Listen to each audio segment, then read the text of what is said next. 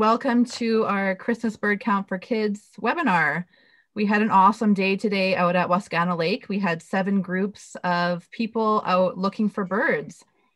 So before I begin, I just want to, this is a Zoom webinar, so the only people we can see are the panelists and the attendees. We won't be able to see you or hear you.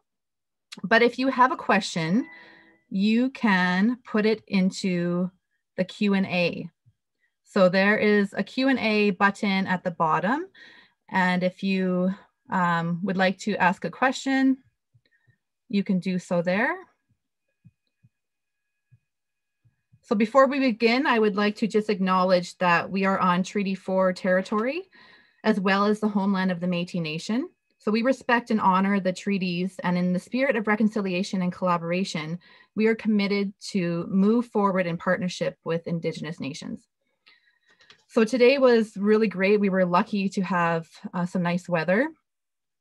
And I would like to have our panelists, which is our group leaders, share with us some of the birds we saw and anything interesting you would like to share with the rest of the group.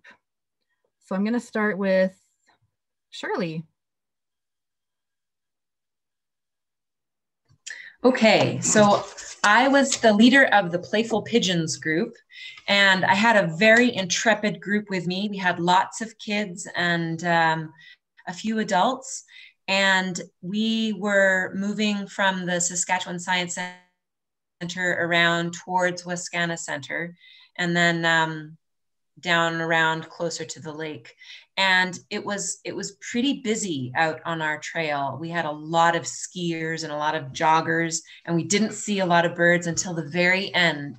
And then thankfully, one of our attendees saw a black-capped chickadee, and he saw the chickadee and called us all over to it, and we were looking, and then 3 others came in. So we had 4 black-capped chickadees kind of on the last, probably the last 1/8 of our route. And then when we got back to the Science Center, in the big tall spruce trees that were just outside the center there, between the center and the lake, we began to see white-winged crossbills. And we started out seeing 4, and then there were 7. And then as we got closer, we counted a total of 13 with 9 males and 4 females. And those numbers might be a little bit off, but it was definitely 13 white-winged crossbills, and they were glorious. They were feeding, and they were flying between the shrub and the spruce trees, and they came really close to us, and everyone got a really good view of them. So 4 black-capped chickadees and 13 white-winged crossbills. Awesome. That's so great. And I'll get Andy to go next. Okay. Am I muted? You're on. I'm on. Okay. Let's see. I was the leader for the Nutty Nuthatches. We had, let's see, 5 kids. I think I'm under the kids. We had a passel of kids and 5 adults. And we started out talking about everybody's favorite birds. I got a lot of really knowledgeable kids. I was really stoked to have kids tell me about the different ducks and woodpeckers and nuthatches and all kinds of, birds that they knew. I was really impressed. And I had 1 penguin. And so we had a good walk from the Wascana Center. We went up Broadway. We started going the wrong direction on the trail, so that was a great observation from the group there that health ordinances walk in the right direction. So we did that. In the end, we had, let's see, we had 8 black-capped chickadees, 1 downy woodpecker, 1 American crow, and 3 magpies. Fantastic. So it was a very productive little walk in the snow out. Thank you. Jordan, would you like to go next? For sure. So I was the leader of the Cheerful Chickadees, And while we were waiting for all of our group to assemble, the first bird that I saw was a white-winged crossbill. That was the only one we saw during the whole time. We started in the parking lot of the Willow Bar Eatery, and then we walked across the bridge over to Pine Island. And we saw like the typical lots of Canada geese. We saw lots of mallard ducks. No wood duck this year though. Lots of pigeons, as you could expect. And we also got to see something really cool. We got to see a prairie falcon. And it actually was swooping down and chasing the ducks and pigeons while we were on the island. It was super cool to see. But in total, we had 5 bird species. We had black-billed magpie, Canada goose, pigeons, mallards, and the prairie falcon, and a total of 182 individual birds, because there was lots of mallards and geese over on the island. They collect around like the little open parts of the water. So we got a lot of birds pretty easy. That's awesome. Yeah, my group was the sassy sparrows, and we also got to see the prairie falcon, which was awesome. That's the first for us. And I'm glad, Mike, you were there, because I didn't know what it was. I had never seen a prairie falcon in the winter, so that was really cool. And we also saw some chickadees, and we saw some rock pigeons underneath, keeping warm underneath the Willow restaurant. So we had a little shortened route for some of the smaller kids. So yeah, it was a good walk. I'm going to promote Rebecca Magnus to go next.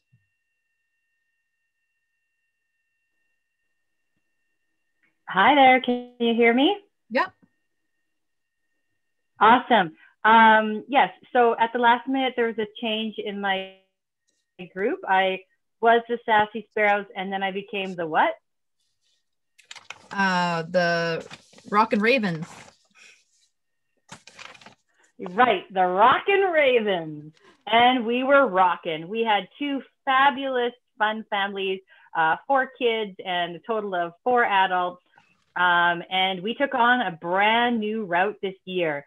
So kudos to the kids for the new adventure we took on, and that was around the Connectus Arts Center. So we originally set out to take on the full route and quickly realized that there was no way we were going to get through it all in 45 minutes. So we did a slight detour in-tour of a smaller circle of the big circle. So we still went around the circle of the Connectus Arts Center, but we didn't do from street to street to street. So with that though, we didn't see too much, but what we did see was always fun. We were first, the dad of the group had the keen eyes to show us the northern flicker flying by, and then we got to watch for quite a while 2 northern flickers just chilling out up in the trees there on the east side of the Connectus Arts Center there parking lot. And then we really tried. We saw some really great, lots of other wildlife evidence of rabbits and squirrels around, lots of nests and lots of food being moved around. And then right at the end there, we saw, and it was very tame. We probably could have come within a couple feet if we were tall enough, but a downy woodpecker was just feeding away, having a frenzy along the tree row. So it was great. We had a great time, and I thank my 2 families for their enthusiasm, and we even snuck in a little tree climbing along the way. So it was great. Awesome. And Jim Elliott, he was the leader of the Darling Downy woodpeckers. They were around the ledge and down the trail, and they had quite a few species: the magpie, chickadee, rock pigeon, red-breasted nuthatch, saw a raven and a fox squirrel and a jackrabbit. So that was pretty good. And now, Elaine, I'm going to promote you so you can talk about your group.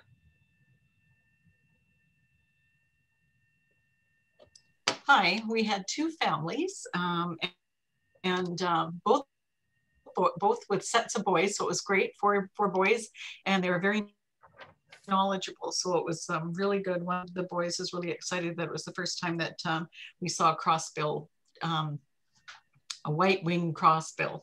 So we saw 7 different species. We saw 5 of the crossbills. We saw 8 house sparrows. We saw a raven and 5 rock pigeons. We saw 8 black-capped chickadees, 1 red-breasted nuthatch, and 1 hairy woodpecker. So it was a toss-up between whether or not it was a hairy or downy, but the consensus was it was a hairy. And I just wanted to thank Wayne Koenig, who's a member of Nature Regina, and he keeps the feeders full all year long at the Native Plant Garden, because we started out at the museum and looped around by Speaker's Corner and back around by the old pool, and we ended up back at the Native Plant Garden, and that's where we saw up close several chickadees and nuthatches. So it was really cool in there, and the house sparrows, of course, were hiding around in there too. So yeah, it was great. We had a good time. That's awesome. So in total, between the 7 groups, we had a total of 14 different species and 280 individuals. So pretty good for the winter. Good job, you guys. So I'd like to do a poll, a couple polls here. So you're going to see a question come up on your screen, and I would like you to answer it.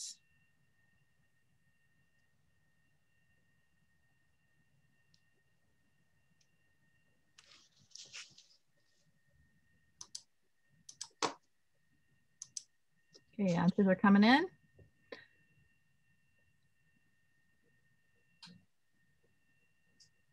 Okay, so it looks like 78% of you have come to the bird counts before, so that's awesome. So 22% were new, so that's so great to,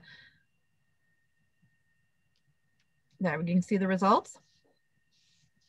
Yeah, that's awesome. Okay, and we'll do another one here.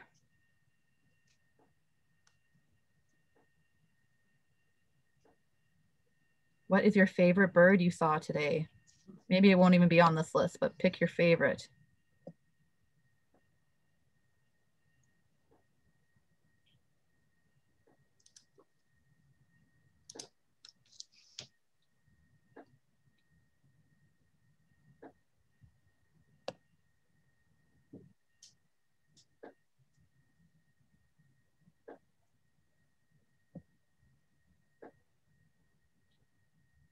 Okay.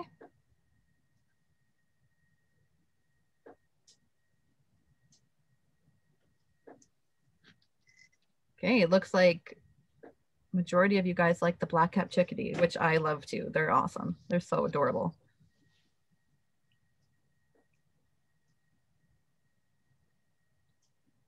Okay, I have one more poll.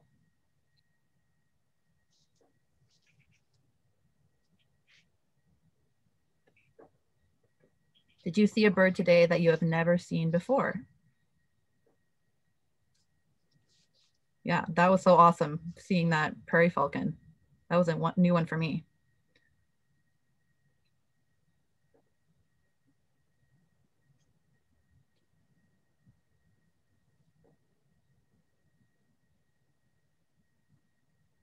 So some of you had, some of you didn't. So thank you guys so much for participating.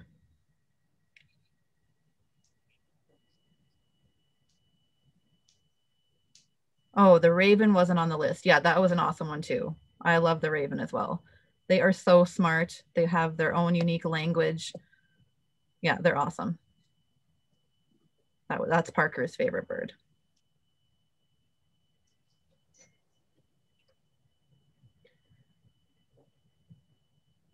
Okay, if there's no more questions, I think we're going to hand it over to Living Sky Wildlife Rehab. Jan, are you still there? We see your friend.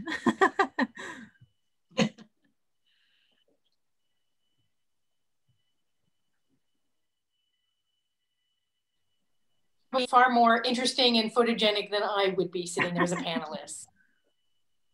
She's not used to having a computer in her room, so she was pretty startled at this, you know, little silver box that had a bunch of voices coming out of it.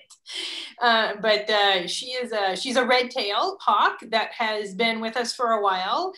We've been working with a falconer and flying her since August.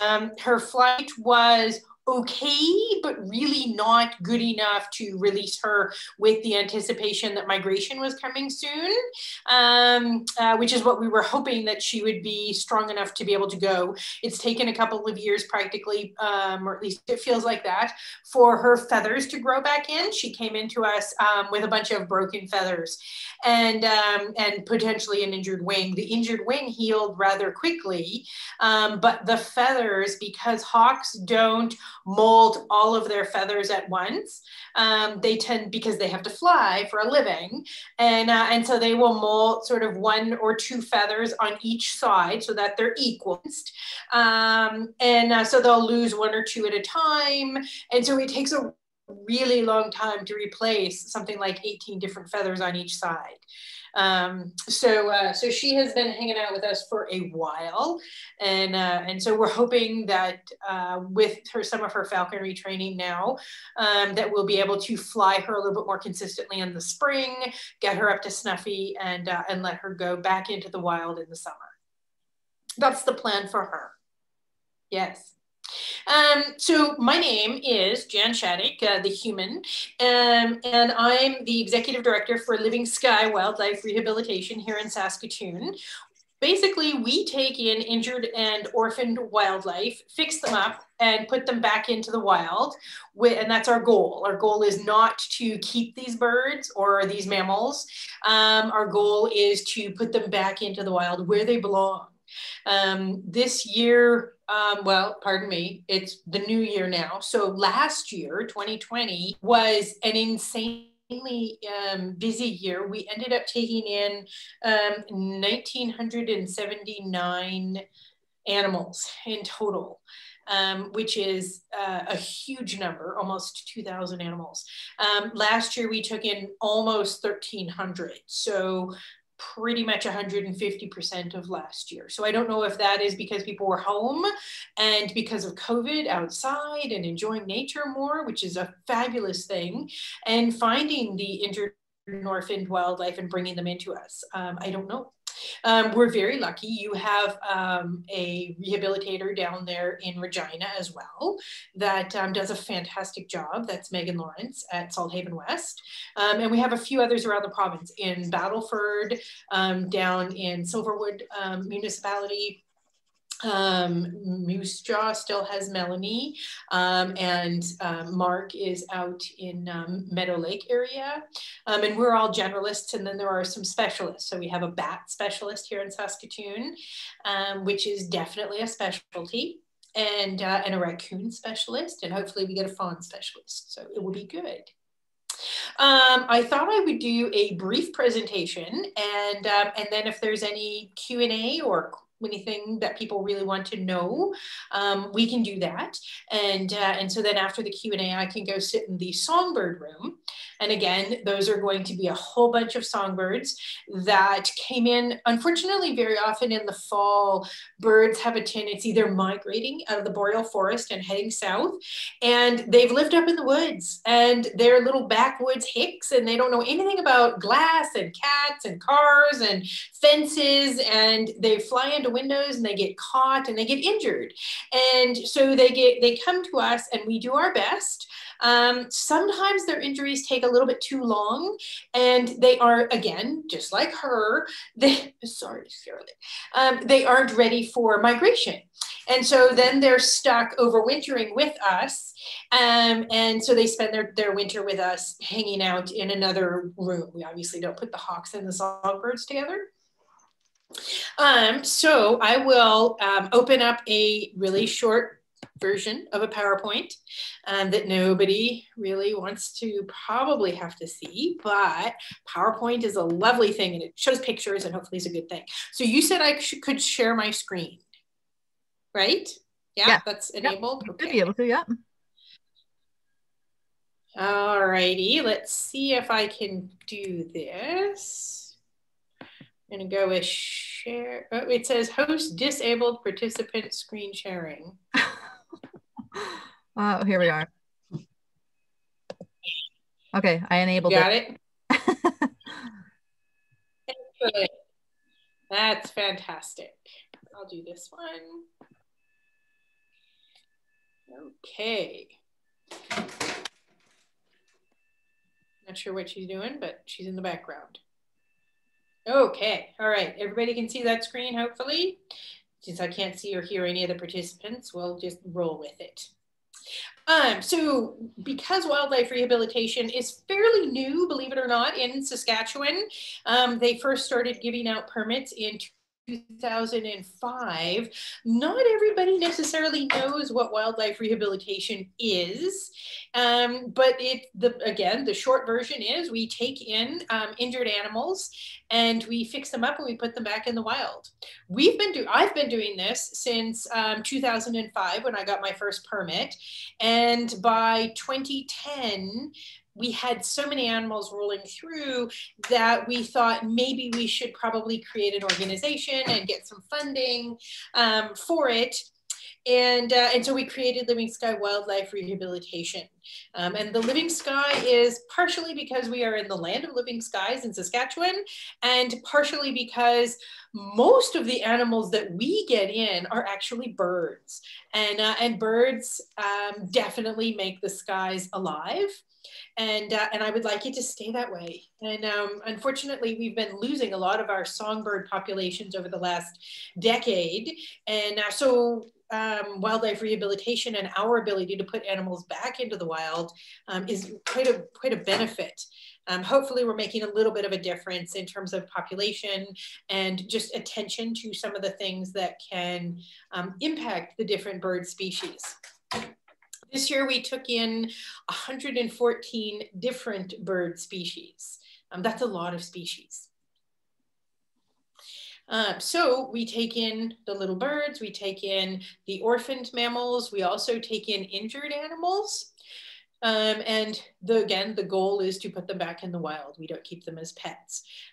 We do sometimes have education animals, and those are creatures that have come into care that can't be returned back to the wild, but they aren't injured in such a way that they will continue to suffer through the rest of their life. We don't keep anybody who's suffering.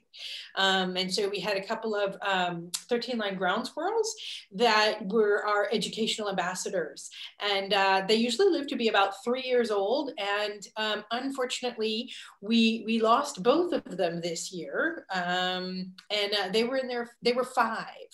So my little old lady, I always like to say, was about 105 in human years.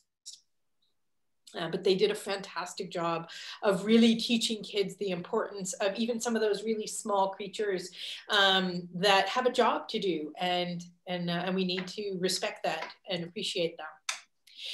So a lot of people do think that ground squirrels, AKA gophers, are annoying, or raccoons. We were actually out on the Pike Lake bird count, and you guys got some really cool birds, I might add. We did not get a prairie falcon. I was just delighted to get a red-breasted nuthatch, to be perfectly honest with you. We had so many chickadees and a few ravens and a few magpies, but you guys got some really cool birds. No ducks, no geese on ours. I'm very jealous. No flickers. I was so jealous of the flickers. Anyways, I digress. But lots of people, and even today I heard somebody saying, really complaining about the magpies, and lots of farmers shoot ravens and crows and magpies, and but they have a job and they're valuable. And these little raccoons, they have a job. They're very valuable to the environment. And so we have lots of reasons to do this. This particular slide are reasons that people give us why we shouldn't do it. But I happen to think, obviously, that we should. The majority of the animals that we see come in because of something that has happened to them that is related to humans. Sometimes people bring them in and they say, oh, this crow was trying to eat this little, this little bird or this little bunny. And then we kind of, scratch our heads and say, oh, okay, that was really too bad that you picked it up, because it was probably, their lunch or their supper. But we rehabilitate the animals and appreciate that, that the human that brought them in valued that little animal enough that they didn't want it to get injured and hurt. And hopefully the crow or the raven or whatever was trying to eat it will find something else to eat. And that is one of the harsh realities of maybe actually, if you're not a vegetarian, you probably eat chicken or cow or, pig.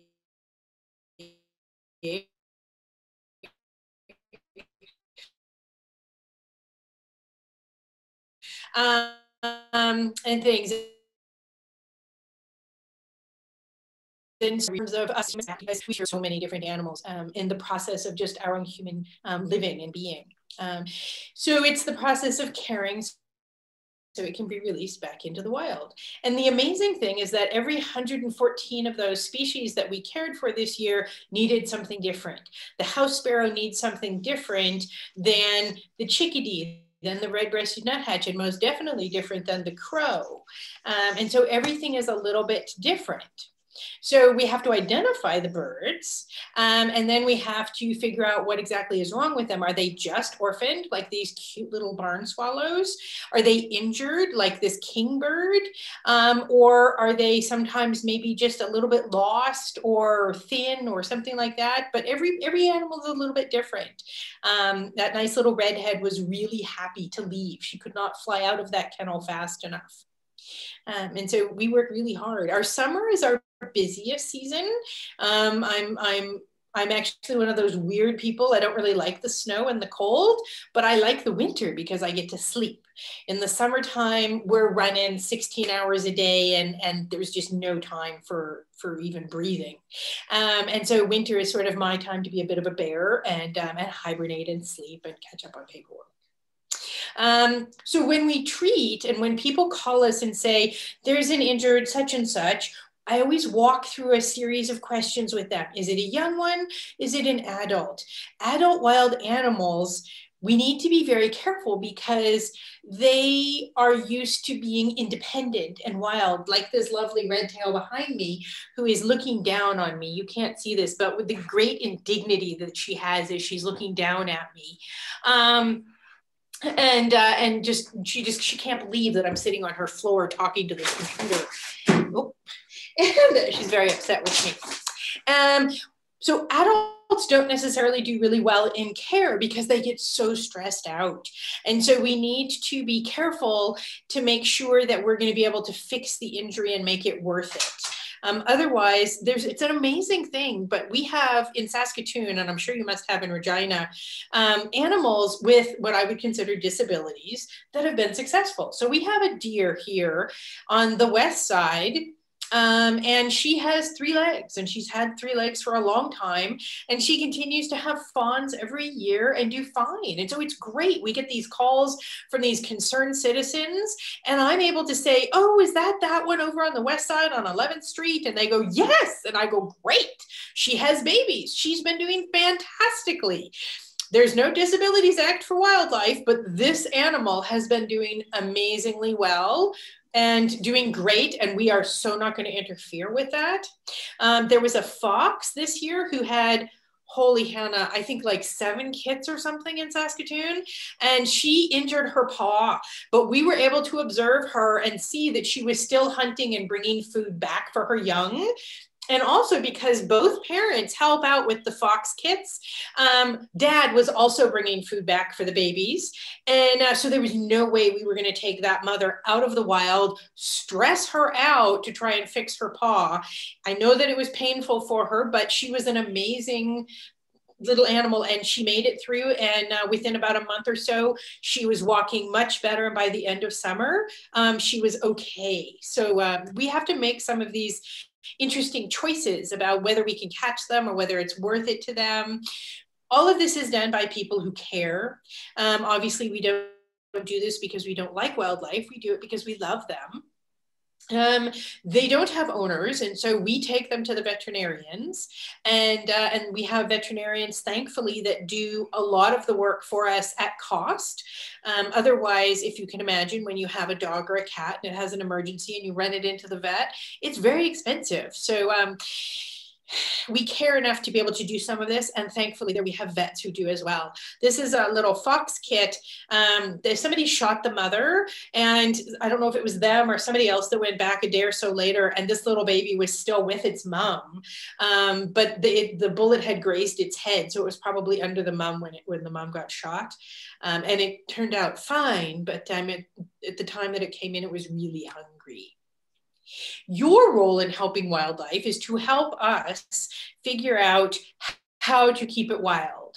And so if that is a baby that needs to come in and we raise it, or if that is an adult and we just monitor it and support it out in the wild, that's your job, is to identify it, to see it, to find it, and to call us and find out what exactly you should do. Because in different circumstances, sometimes the answer is do nothing. So again, if it's an adult that we think will make a recovery, we leave it alone and we just support it and monitor it. In this particular case, mom, in the natural history of things, tends to leave her babies because they can't keep up with her. And so she'll say, you guys just stay right here, hide in the bushes, don't move, and I'll be back for you in a little bit.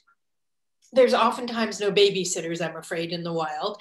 And so mom puts her in which she thinks is a safe place, and people find these little babies, whether it's a hare or a fawn, and they think that the babies have been abandoned. And so it's really important sometimes before you do anything is understand and know what that animal's natural history is. If the natural history is that mom is going to leave them for long periods of time in a safe place, then let's not disturb them, but just sort of monitor from a distance. And 9 times out of 10, if not more often than that, mom comes back for those little babies and you go check on them in a few hours and the baby's long gone because mom has come back and taken her. So we need to make sure that we don't interfere with some of these little guys. If it is clearly injured and it's something that we can probably do something about, then you can call either Living Sky Wildlife Rehabilitation in Saskatoon. If you're outside of Saskatoon, you can call the Provincial Wildlife Hotline. So this is a young fawn who's injured. And so the combination of being injured and young means that we may very well be able to help that little animal. Cats are amazing. I love my 2 cats. I do not let them outside. We were birding today and it was appalling. This is just me being honest. There were like at least 10 feeders and there were birds everywhere. And as I was looking, I was scanning with my binoculars and I saw a cat sitting in the tree, like a foot from the feeder. It was like, why do you have your cat out if you're going to have 10 bird feeders? What am I missing? And of course, at some point, the cat sort of jumped, and thankfully, I didn't see it. It didn't catch anything. But if you're going to feed birds and invite those little guys into your yard, honestly, let's try keeping the cats inside, at least in the spring and summer.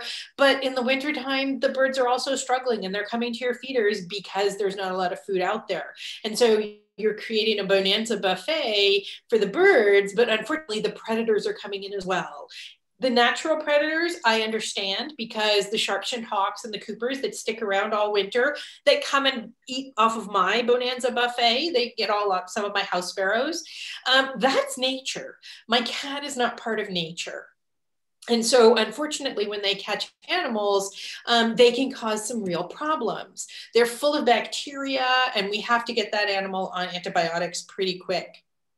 Baby bird fell out of the nest. Now what do I do? Well, if you call us, we can walk you through what to do. If it's a little naked thing like this, you want to kind of keep it warm. Maybe if you can, put it back in the nest.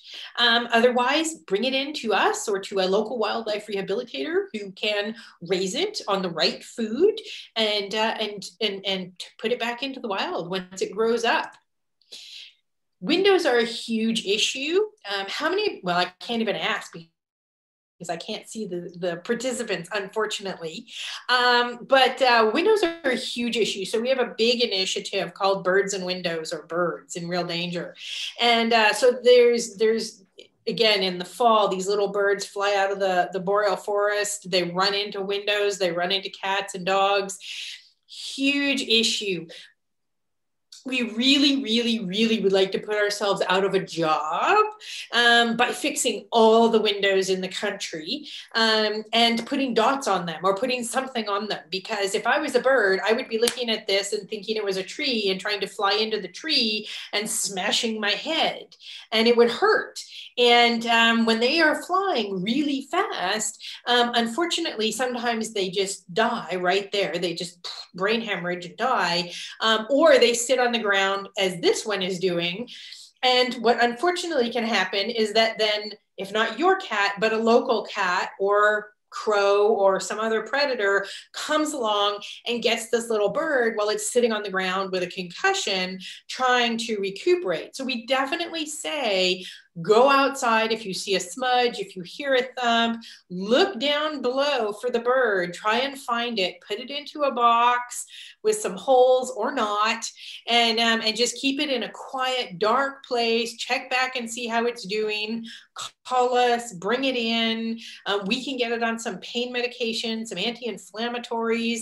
Really, really important to try and protect these birds.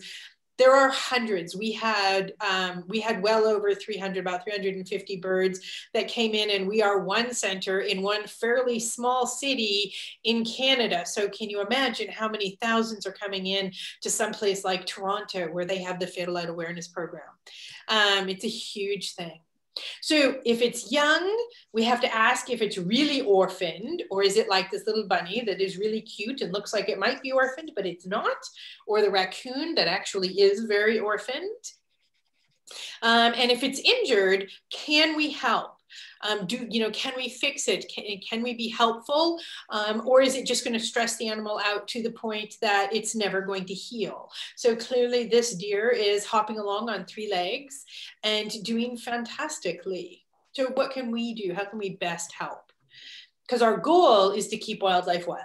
That is our goal. We want to put these birds and animals back in the wild. You can help. You can donate time, volunteer with your local wildlife rehabilitator, help pick up animals that are already in boxes. If you have the funding ability, if you have more money than time, great. We would be happy to be able to put that money to good use. Most all of us are really, we're not funded by governments, and we run off of volunteers. And so if you donated $10, that would probably go $50 worth, because we stretch those pennies pretty quick, pretty well. Things, if you happen to have spare things hanging around, we can always use these sorts of things that get used up on a regular basis. And the last thing, which is really easy and cheap, is get the word out about living in harmony with our wild neighbors. Convince other children to not hurt the wildlife. Don't play with it, don't shoot it, don't touch it. Call if you have questions or concerns. And recognize that even if an animal is annoying you, that you really, it's not about shooting them and getting rid of them. It's about figuring out how we live with them. If you are a young person in school, when you're actually in the classroom, I can almost guarantee you that you probably have kids in your classroom that annoy the snot out of you. And you're not allowed to shoot them. You have to figure out how to get along with them, right? Teachers are always saying, let's figure out how to get along with everybody. So when the deer are eating your garden, figure out what you need to do to get along with them. When the foxes are eating your chickens, maybe you need a better fence, and rather than shooting the fox. So when the beavers are flooding the roads, we need to figure out how to put better culverts through so that we can live in harmony with our neighbors rather than trying to get rid of them. I'm sure we all have people that we'd like to get rid of, but we aren't allowed to. So you guys can't actually ask any, well, I guess you could ask questions in the chat. Give me your thoughts, comments, questions, or I put you to sleep. Thank you, Jan, so much. And thank you for the work you do. If there are people that would like to ask a question, and would like to show your video, I can promote you to a panelist, and then we can see you and you can ask Jan directly your question, or you can ask it in the Q&A box down below. There's a Q&A button there. You can ask your question in that box there. So just let me know, tell me you would like to ask a question in the question box, and then I can promote you. Okay, so Shannon has a question. She says, how do you make sure that they stay wild? You know, that's a really good question. It's from Grant. Because when they're babies, we have to actually love them and nurture them. And so we have to feed, well, the baby birds we're actually feeding every half an hour. And the mammals I'm feeding every 4 hours through the night. So I have little, you know, sort of baby brain syndrome in the spring. And so I have to love them and nurture them and give them that stimulation that they need as a baby. And so the risk is if we have one of something, that they get very bonded to us. And so we actually, as rehabilitators, we work with each other so that we always try and have two. So that physical stimulation and connection to another being can happen with its own species. And so if I have one fox, I work really hard to love it and nurture it. But as soon as I have two, I let them do the work together rather than me, although I still have to feed them. But we have to actually be very careful because they are adorable. And so we have to be really careful not to sort of overlove them because they're not our pets and we have to let them be wild. And so at a certain point, we put them away from us and we put them out in what I call pre-release pens where they really don't see humans at all. And they have a chance to what we call wild up. And the same thing for the birds. The birds we're feeding every half an hour. They tend to do better than mammals at wilding up though. So yeah, very good question. Linda, you had raised your hand. You would like to ask a question. I can promote you so you can ask it live. I'll just do that right now.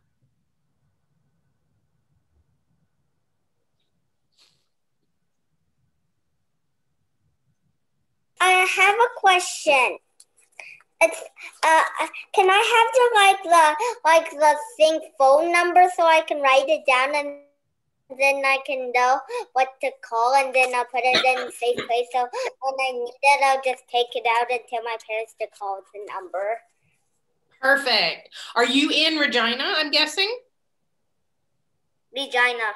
Yes. Okay. Then I'm going to give you the provincial hotline number, and that is 306. Yeah, I have that already. Perfect. 242-7177. 7177. 10. Perfect. Good. Good question.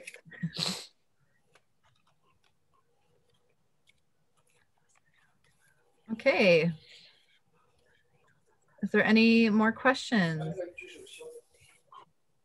Do you guys want to see some songbirds? Yeah. Let me stop my video for a minute and then I'll move.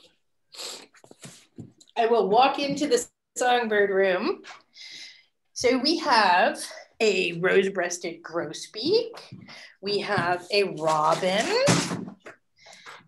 We actually have, I think, a warbler. If not a yellow warbler, we might have a yellow rumped warbler. And we have a flicker. Ooh, they're going to be very upset with me. And I have two crossbills. I have a red crossbill and I have a white-winged crossbill.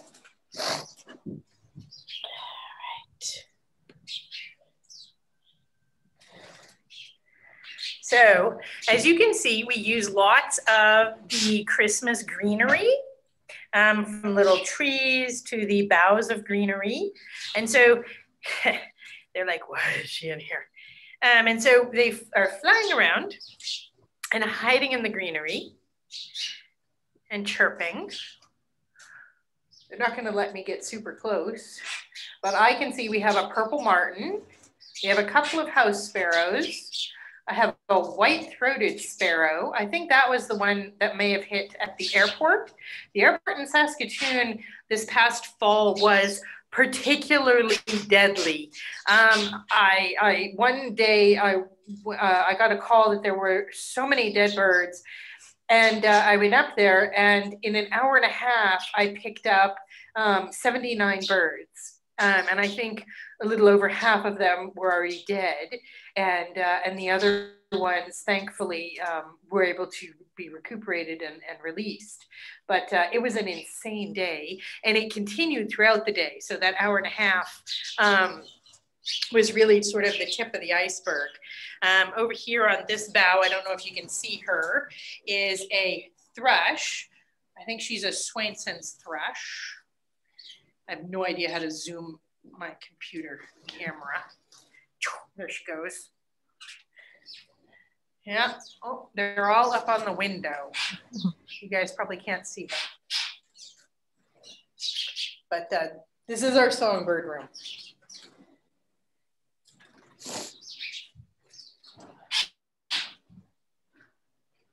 Yeah. Oh my goodness. Whoop, there goes the flicker.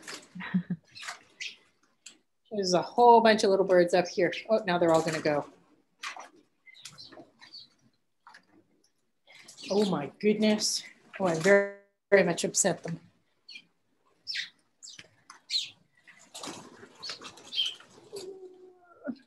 Oh, there's the flicker. You can see that in silhouette.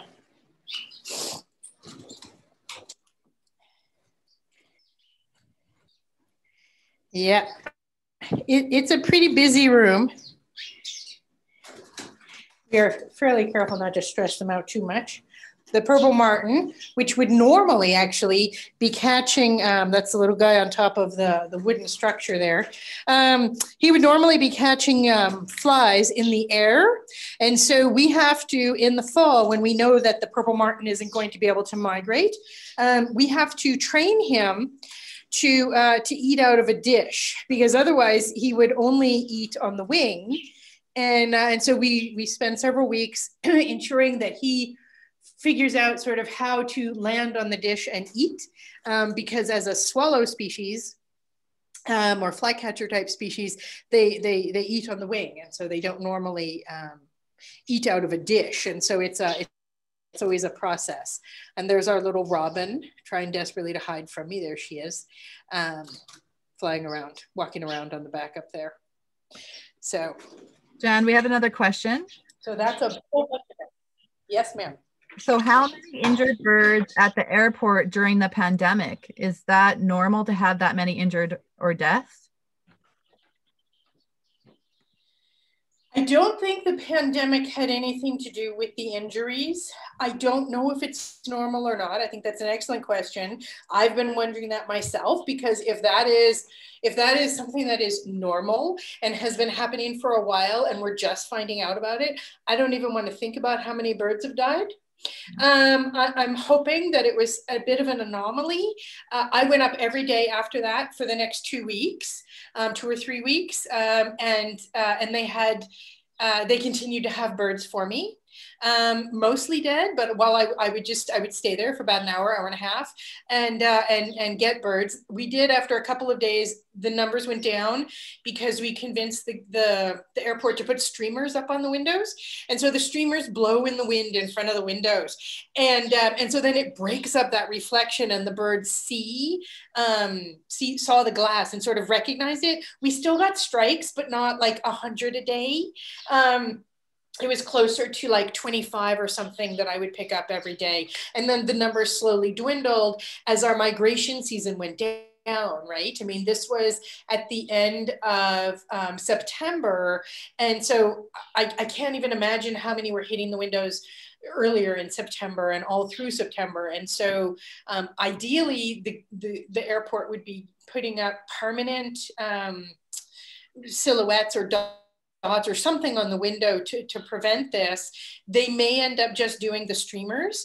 Because of the pandemic, the airport is having some financial struggles like the rest of the universe is having because of COVID and stuff. And so they may have to put off the permanent answers for a little while. But I was really pleased that they took the steps that they did. It was a Monday that I went and picked up all these birds. And by Wednesday, midday, they had gotten up the streamers. And that significantly reduced the bird strikes. Yeah, and I don't know if it's just because the Saskatoon airport was maybe renovated a few years ago and the amount of glass was increased, or if it was just, yeah, I don't know exactly why so many happened. Well, yeah, it was a little crazy. Yeah. Lynn, do you have another question? You can ask your question. It's like how most gooses fly north, south for the winter, but they're still here. So will they survive or what? Good question. The most birds fly south for the winter for a couple of different reasons. And one is if they don't have the ability to survive in the cold, they have to get out of here. And the second piece is, and it kind of links to that survival thing, is if their food disappears. So one of the things that we have in Saskatchewan are mosquitoes and flies and a whole bunch of insects in the summertime. We don't have any of that in the winter. So if you're an insect-eating bird, you kind of go hungry in the wintertime. And if you go hungry in the wintertime when it's that cold, you're going to starve to death. And so the important thing is that you get food, which means you need to go south far enough to be able to find bugs. And so a lot of the birds migrate because they have to eat bugs. And so they have to go south and find the bugs and get their food. There are some birds here that most of them migrate because it's easier. It's easier for them to fly that far because it's easier to find food once you get there. The other ones it's a trade-off. Rather than putting in the time and energy to fly, they choose to stay. And so it's harder to stay and find food, but you don't have that long journey to make. And so we have a couple of flickers that tend to stay all year. I say a couple, but a few. Most of the flickers disappear. And the same is true for the robins. There's always a few robins that tend to stay here in the wintertime. You guys had crows, actually, I heard on your Regina count. They are also usually, further south. Again, there's a few that tend to stay. I know we have 2 in our neighborhood. And it's interesting because I think one of them, because they made up for life. And I think one of the pair here in our neighborhood is injured because I see him walking all the time in his territory in the summertime. And so I think one is injured and can't fly really well. And so the mate stays back with him. So yeah, for a lot of species, most of them fly south, but there's a few that tend to stick around. Did that answer your question? And yes, they should survive.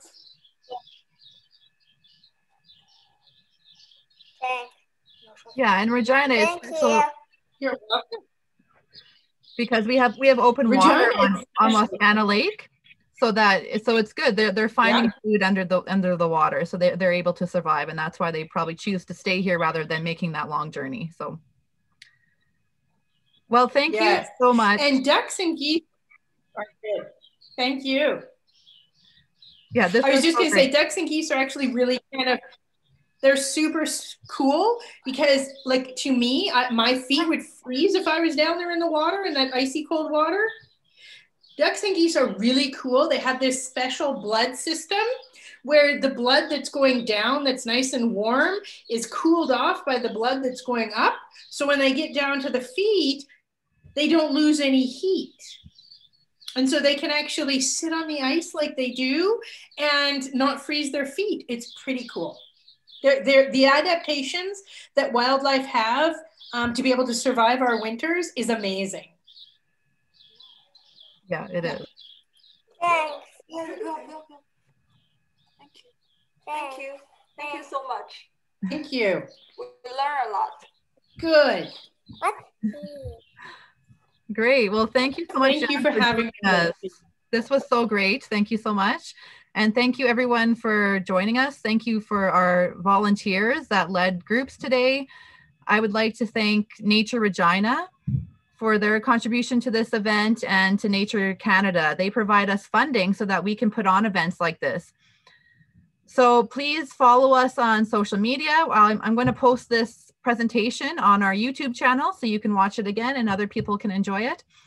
And thank you so much for joining us.